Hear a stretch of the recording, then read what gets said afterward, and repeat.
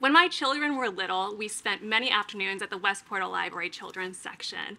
And when I was there, as my kids were looking through things, I would look for books on the table and I would flip through them and I would just see what they were about. And that's how I came across the book, The Happy Hockey Family, which I thought was absolutely delightful, and that led us to the sequel, The Happy Hockey Family Moves to the Country.